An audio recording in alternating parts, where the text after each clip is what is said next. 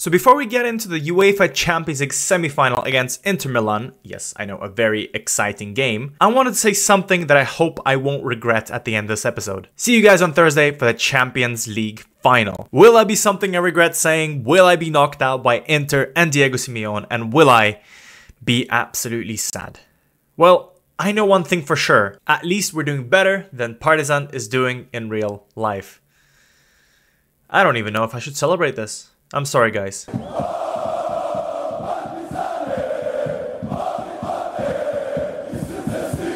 Hi guys, MrSpaceman reporting for you and welcome back to a Champions League semi-final. Once again, we're back at the big stage, and once again, we're at the stage where we fell last time. It was unfortunate we got knocked out to Real Madrid, but now we have a chance to set things straight. We're taking on Inter Milan. We're playing them twice free today because enough of this one episode stuff. We want to play 2 games in an epi that is absolutely amazing. Smash the like button if you agree. But first of all, I want to mention something. Partizan is doing awful in real life, and yeah, I hope you guys can find some sort of, what's even the right word, escapism in this. And to make it better, we beat Crvena Zvezda 4-0. I know we lost to them like 4-0 2 weeks ago, but in this universe, we're beating them 4-0 with goals from Valverde and Erling Haaland. Yeah, feel free to live in this universe. Oh yeah, and just a quick heads up, of course, I'll be making this save available at the end of the season, where I hopefully will be ending this career with you guys on YouTube, and you can take on Partizan by yourself, and you can enjoy playing with these heroes. So far, I've already uploaded the save for when we lost to Barcelona ages ago, the very first Champions League final. I know you'll remember this, and now I will obviously do this. Other cool features, well, we actually beat Crvena Zvezda twice 4-0, which is doubly exciting for you guys. The first one was a 4-0 in the league, and the second one was in the cup itself. So we're going to good places, we're destroying Crvena Zvezda, and I'm really happy to say this. And Vojvodina was dispatched 1-0 from a goal from Stevan Yap, who came back from injury and got injured again because this man is an absolute idiot. I don't know how he did it. I don't know what he did before. He hurt his hernia and then he twisted his ankle. Injury proneness. Anywho, we're taking on Inter Milan today, and Inter is a very, very good side, as you guys know. They're managed by Diego Simeone, who are actually doing quite well. They are conceding more goals than I thought they would, and they're currently the best team in Italy by 7 points, which is absolutely insane. And they have Diego Costa, who you won't be able to see, there we go, Diego Costa, who rejected us to go and play for Inter Milan all those years ago for 400k. Yeah, I'm still bitter about this. But apart from that, they have a very, very good side. I think if you look at it by transfer value, they have some very good players. They still have, what's his name, leading the line, Lautaro Martinez. They have Victor Gyökeres on a loan. Okay, that is kind of weird. He still looks absolutely amazing. They have Esposito, they have Vertesi, Bentancur is playing for them, DeMarco, Bastoni, and a bunch of other good players. Is there anyone else special that I don't know? Potentially... Who's this guy? He looks actually incredible. Gianluca Pastrani. He's Argentinian. And he's not Italian. With a family name like that, he kind of sounds Italian, but what do I know? And apart from that, they have the best striker in the universe called Darwin Núñez, who's injured. So unfortunately for us. Right, and here is our starting lineup for today's episode. I wanted to see if I can play all the best players all at once. And with that in mind, we have Lachlan Deans on the right-hand side playing a trequartista. Hopefully he'll remember how good he is at there. And apart from that, this team is quite basically the best we can do. We have obviously Ederson in goal. We have Beas on the left-hand side. Lukeba, Lemke as the back 2. Gilson will be the right back. Teklak, Valverde, and Gavi the midfield 3. Milovanovic on the left, Holland up front. And like I said, Deans is going to be the trequartista. We've made some other changes here. We're going a bit more narrow just so we can kind of abuse the basically beautiful 3 players that we have in the midfield. We're going to be playing shorter, slightly higher tempo, focus playing through the middle, be more expressive because we are absolutely incredible. Apart from this, everything is pretty much identical. We're going to be playing to fullbacks because I don't like playing with center backs in this game because they mess up and I don't like that at all. And finally, we're going to step up more, press more often, and just basically a very basic defensive shape. And another change I've done, well actually 2, is put Mezzala role on Valverde because I do like the midfield guys going up that way, and I want to put Teklak as a defensive midfielder on a support function. Basically, it's on him to decide whether he goes up, whether he goes down, and basically that's just something for him to protect his back 4 because that's something we sometimes forget. You know, we need to defend a little bit more, and hopefully having him on support will actually make this team a bit more flexible. Looking forward to this. But anyways, guys, I'm excited for this game. We are playing Inter Milan away. Our previous meetings have been hit and miss. We've played them a few times in the Champions League already, and so far, I think they are the better side. They've won more than us. Obviously, the first few times we were not the best team, but then as we got better, we started playing better against them. But anyways, Inter Milan is incredible. I hope you're excited. Smash the like button if you're excited. Leave a comment about what you think the prediction is. And leave a comment on if you think we'll make it to the Champions League final. And don't cheat.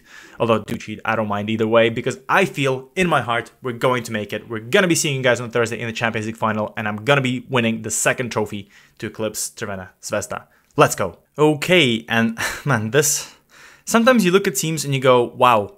How few things change. I recognize so many names. We've been at this game for like 7 or 8 years, and so many of these players are just players that are playing right now, which is kind of incredible, but I was hoping to see some more, what's it called? I forgot already the names. I'm forgetting the terms of FM. What is going on? Don't go on break, guys. It'll break your rhythm. What are they called? Regions. There we go. My God, regions. Yeah, well, I was expecting more. I think some teams have more, some teams have less, so it's kind of exciting that way. But they still have very, very good players. And what they don't have is a new and updated stadium, which I find absolutely insane. I don't know when they're going to do it. I'm looking forward to seeing it. But one day will be FM25, I guess, at this rate. I don't even know. But Bentancur is going to be playing with Schurz at the back. Again, same names. I keep hearing the same names. I want to see more change. Maybe next year we'll have a bit more mobility, but at the same time, it kind of makes sense in FM. Not everyone's Chelsea, as Lautaro Martinez makes a run down the middle, and Ederson is tested in the first seconds, and he doesn't pass the test. Unfortunately, Lucas Gabriel is injured, so we are missing him, but Ederson should be good enough to deal with things like this. And an even funnier anecdote, actually. We almost signed Lautaro Martinez on a free, and then I decided not to because we have too many forwards for next season, and I wanted to leave you the flexibility of working on it next year without giving you too much wage budget. Now I look like an idiot. I look like an idiot. But Haaland, though, taking a free kick from 25 million yards, is not being an idiot. Oh my God. That was part of the plan. You know, it's part of the things we practice on the freaking training board. I'm going insane, guys. Literally, this is why I can never live stream. At least here, I can cut and I can get rid of all the things I say. But when I live stream, you get all the messy stuff. Although, to be fair, I'm really bad at editing, so you guys can see all of it. But Lautaro Martinez is playing the ball back to Prestiani, and Ederson does not want to go for it. Alarm bells are, in fact, ringing. And as you can see by everything, I mean, it doesn't look that bad. They're just getting lots of chances. And it just looks fancy, but we are kind of in control of the game. I don't know if you can say that, but the fact that it's already 1-0 and we are struggling to play the ball out. They're bossing us in the midfield. They're bossing us everywhere. Is that because of the inverted wingbacks? I don't know, but Györgyes is offside, so at least that's something to think about. But I do wonder, and this was something that I wanted to mess around with, actually. One day, I want to figure out what all these things do. Goals awarded, though. Hang on, what? As I was messing around with these things, we're down 2-0 against Inter Milan. Where the hell is Gilson going? Who played Györgyes offside? Are we going to see the offside lines? Who kept him onside? Lemke kept him onside. We do need to create something, though, as the ball is bouncing all over. If we get one back, we have a chance, but it's 17 minutes in, and Federico Valverde almost makes it 2-1. Literally, don't be late to any of the games that Partizan is playing in, because if you're late by like 10 to 15 minutes, you will miss all the goals, apparently, as Gavi has a chance to put a good cross in. He plays a really poor cross in, so I guess his chance didn't go that well, but Deans plays it back to Gavi, who finds Fede, who finds the back of the stands. Yeah, I don't know. Do we just mess around with the zooms? I think at this rate, is that what something we do? Let's bring it up. Ooh, it is exciting, actually. Let's make it a bit more interesting, because nothing else is going to happen anyways. Let's make it like this, and let's see what happens. This looks awful. Hang on. This is some live stream magic that you guys get. There we go. Camera zoom. Still looks awful. That looks okay. That looks okay. I think so. If it looks awful, I will try and reset it at some point. But Gavi finds Fede Valverde, and oh my God, it was my tactical decision to change the camera that let him go. Ooh, I can see a space there, and he managed to score. What a beautiful goal by Valverde. He's had, what, 2 chances already this game? He's finally taken one. And Diogo Costa will be a little bit sad, I think, to have conceded that, but it was a very good low-driven shot that, well, first touch, bottom right corner, never mind. That was a beautiful goal. He is Roberto Carlos. That's it. Just say it. He is Roberto Carlos. I am not deluded. No, not at all. I am not insane. We have 2 minutes of extra time and we are down by 1 goal after playing kind of good football, actually. So, you know, Inter Milan had their 2 chances and they've taken them and they've abused us. Now it's time for us to start playing this game. I feel like no matter what I do in this game, Partizan has this thing where we start games quite slow. And against bigger teams, we tend to clown around for a bit. And then we realize, oh wait, we're meant to win this damn thing. And then start doing well. Like Erling Haaland, for example, takes the game into his own hands. And Diogo Costa makes a save. And to be fair, okay, Erling Haaland made Costa look better by just shooting it directly at him. But also Costa is a good keeper. So, you know, fair enough to him. But Gavi, can you put in a good cross? Is this going to be a pointless highlight? Deans finds Milovanovic. We're playing rugby. But I mean, at least we have our excuses ready. Our XG is better. So they're cheating, clearly. Yeah, it's unfair. Blame everything else. Don't blame me. But I will actually blame my players because I'm actually very, very disappointed with the way they're playing. We do need to play a little bit better. Lockie Deans is actually doing okay in the Chocatista, but Milovanovic has disappeared slightly. So it's something we need to think about a little bit. Potentially, though, maybe we just play him down the middle. Play like this a little bit.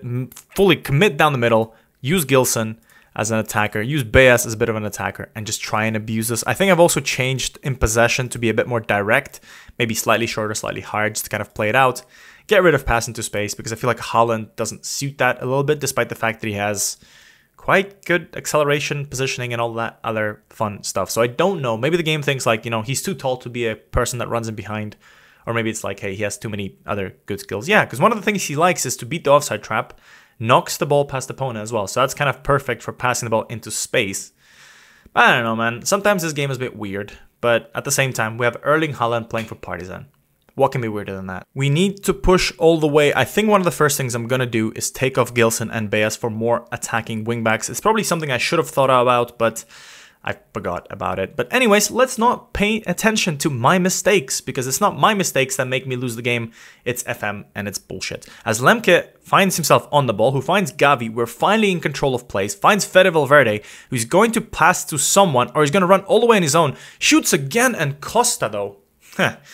Costa, once again, continues the tradition of other keepers playing incredible, and my keepers, well, I mean, just look at Ederson. Like, just look at Ederson. I don't know. As Baez puts in a cross and Costa makes another save.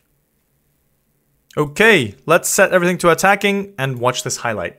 Okay, I was going to say let's put Gilson and Baez on better players for them. But, well, no. The game has taken it out of my hands. And if we score, it's going to be a tactical brilliance by me because I timed it to perfection. If we don't score, well, again, it's FM's fault, not me. I am really good. But Milovanovic makes a run down the middle. And what was even the point of stopping and looking at this? As Cesar Gusto is going to come on for Gilson.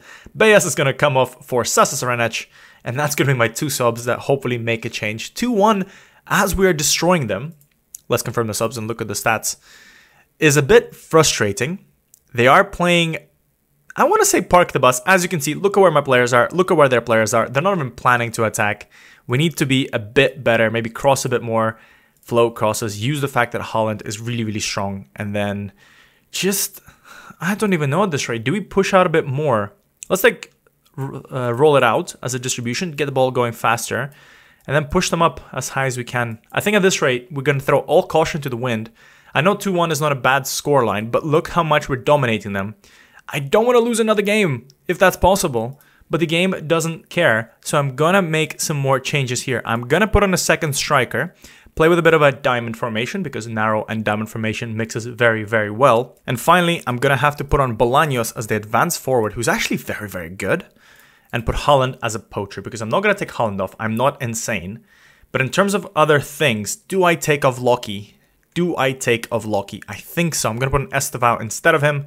And finally, I'll keep one more sub because someone will definitely get injured and I will be absolutely pissed off about it. But DeMarco, though, might make me angry right now as he hits the crossbar. Do we clear it? Yes, we do. Did Gilson save this? Gilson? Did Ederson save this? I wonder, but Teklak finds Valverde very far off the pitch, which is interesting. Can we continue this attack? The answer is, of course, no. We are going on very attacking. They're not even trying to do anything. They've taken their chances, and they are happy to have this. What are we doing here, folks? What are we doing? What can we do? Well, we could always put Teklak up front, and we could put Saldana up front somewhere, just to fully, I don't know, put people up. Put Serenic, put Augusto, and then just pray we don't concede a third goal. But there is literally a minute left, and I have been FM'd. Unfortunately, they've taken their 2 shots on target early on, and we have a higher XG that we didn't really care about. Once again, Diego Costa on a 7.9, Ederson on a 6.3. Oh my god, what did I say at the start of this episode? See you guys on Thursday for the Champions League final. I feel like it's gonna be very, very disappointing for me. And rightfully so, I slam the team and hopefully make them motivated. But right, we have the TSC game, which I'm not going to play for you right now. And then we have Inter Milan at home. You know how good we are at home, which is really, really good. The sad thing is I can't play the Champions League final at home, which would be absolutely good. Although, where's the Champions League final this year? It's in Baku, I think. Ooh, it is in Baku. Ooh, that's exciting. Not many people are going to go, but it's exciting. Anyways, we're playing Inter Milan at home in about a second. But with which lineup? Well, of course, it's going to be with this starting lineup, where basically almost nothing has changed apart from a few small things. So first of all, Lavia is coming on instead of Teklak, and moving Teklak on the right-hand side, just to add a little bit more attacking forwardness. We're going to have Serenic on the other side, be a more fullback on attack player, because he's a very, very good player that can run up and freaking down. Maybe I'm going to set Gavi as a Mezzala on support, just to kind of make sure we're still flexible. I do like that. And Teklak obviously is going to go on the right-hand side. But the squad is pretty much identical to last week's.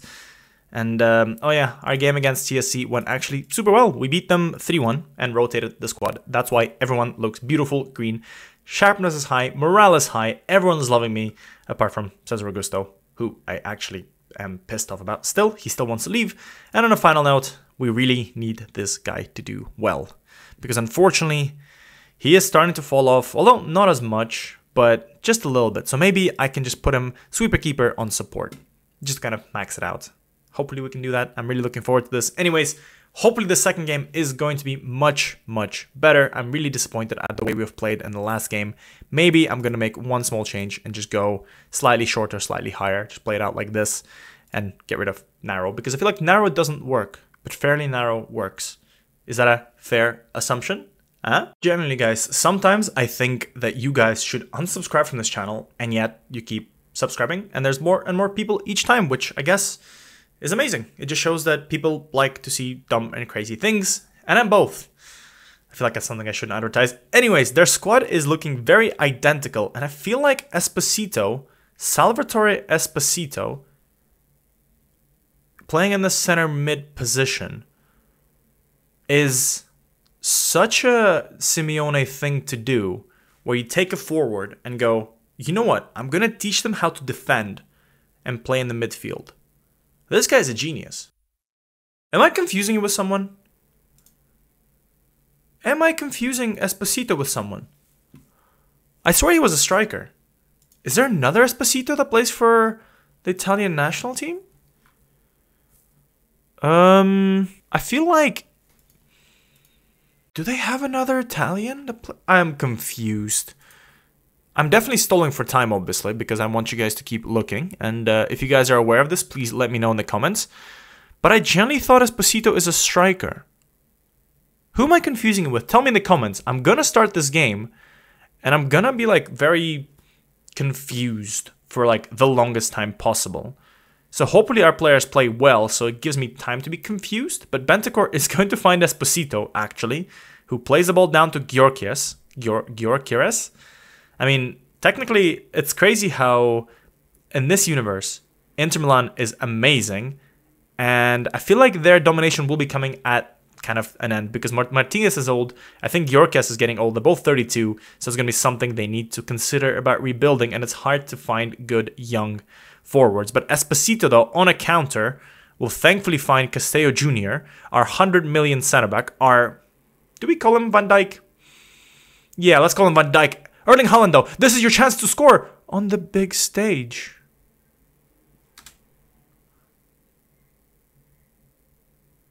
Erling? Hello? Can somebody explain to me what the hell is going on? How does Erling Haaland not score sitters like this? And how does he not score more goals against you guys? I mean, to an extent, I kind of understand it because we play against the better sides when I'm showing you guys live comms. But at the same time, though, he needs to be scoring this. This goal should have been in. And we're still down by 1-2, which is unfortunate. It's 1-0 down, which hopefully we can get it back by Gavi. Finds Haaland. This is your second chance of redemption.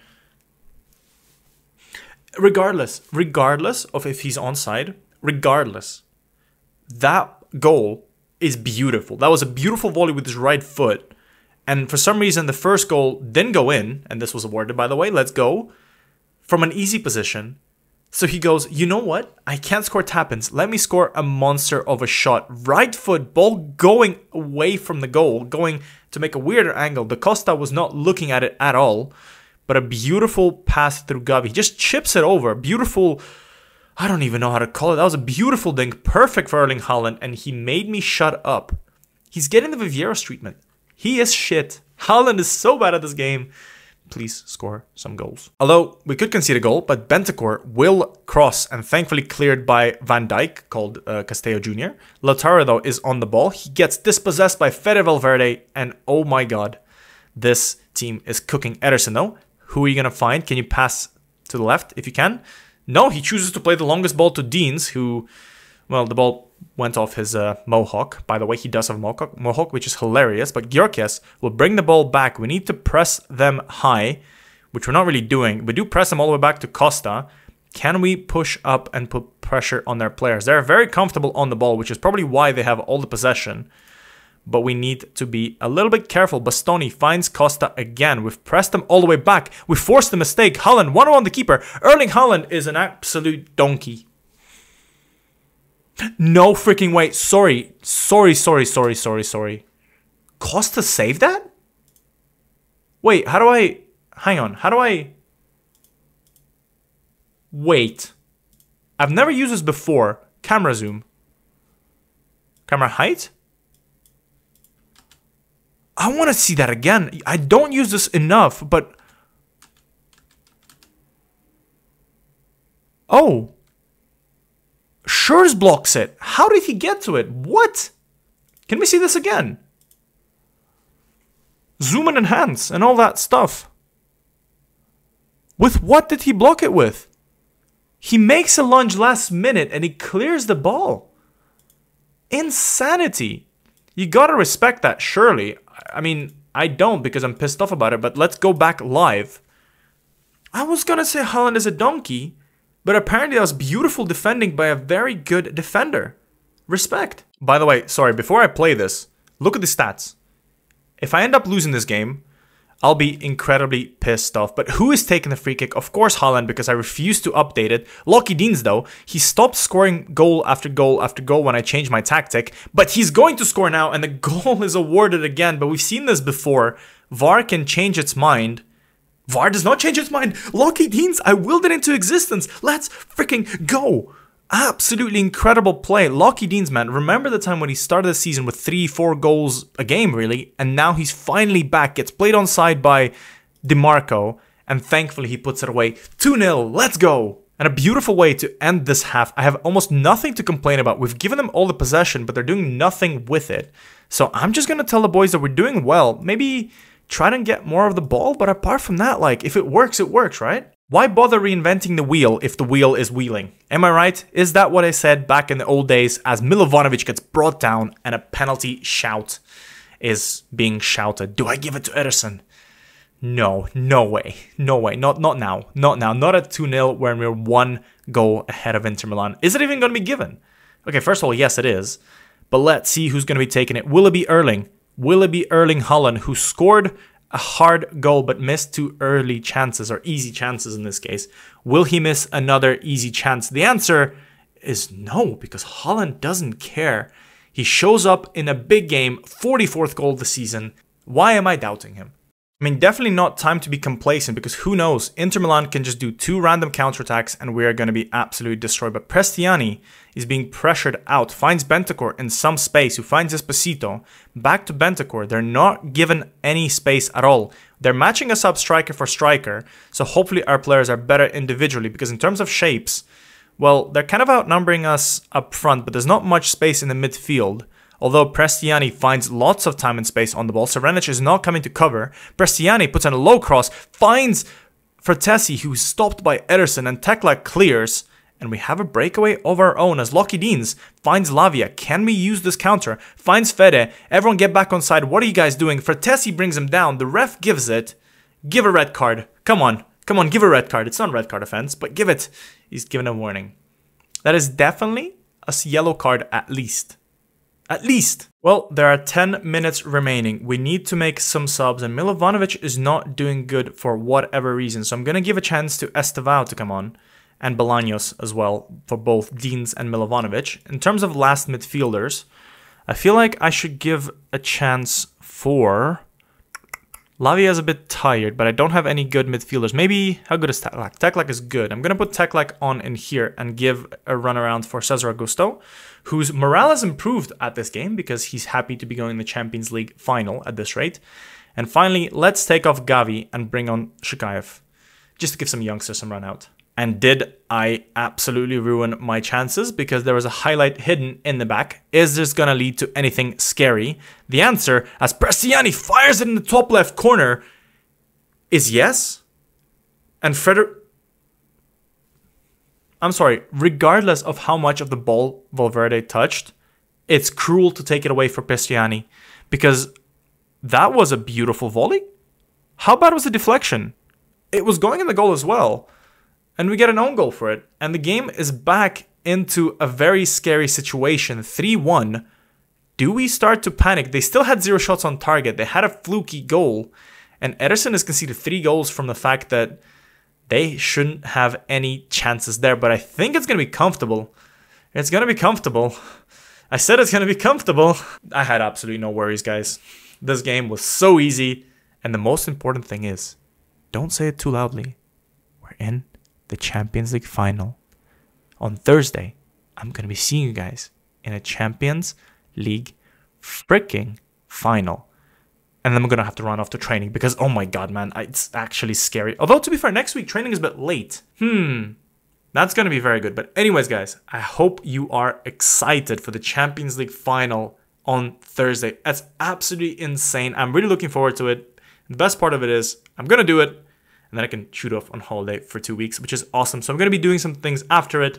But for now, we're playing in the Champions League final against Real Madrid. Stamenic is on the score sheet. Is he going to win his first and only Champions League final?